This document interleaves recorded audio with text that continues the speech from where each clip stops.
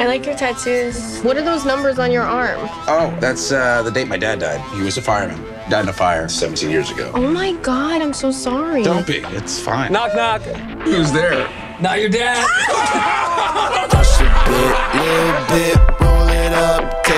You can't focus on Scott anymore, honey. He's 24 years old, Marjorie. Let that fucking bird fly, please. Don't worry, Mom. I know your daughter got smart and went to college and abandoned us. But I'm still here. I'm gonna be here forever. Yeah. People told me slow my roll. I want to become a real tattoo artist. Your work is mad inconsistent. Obama ain't right. Oh, I love your tattoos. This is my favorite.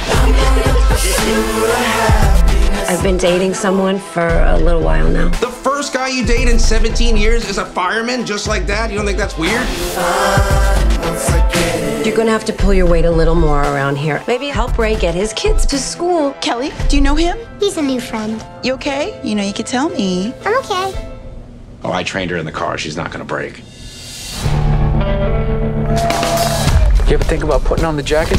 Why would you even ask me that? What's wrong with being a fireman? It's fine if you don't have kids, because you don't know if you're gonna come home or not, and then your kids are fucked up. You make everyone around you feel crazy. People are normal, then they hang out with you, and then they're fucking Jack Nicholson in The Shining or something. I gotta tell my mom you tried to drown me. To the above ground pool, you're like fucking 8 feet tall. Now, let me tell you something. Your dad was a hero. And heroes are necessary. And they should be allowed to have families.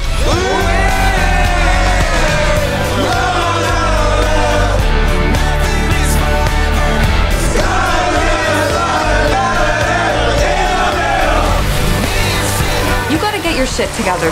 Time is passing by very quickly. Why do you think I smoke weed all the time? So I can slow it down.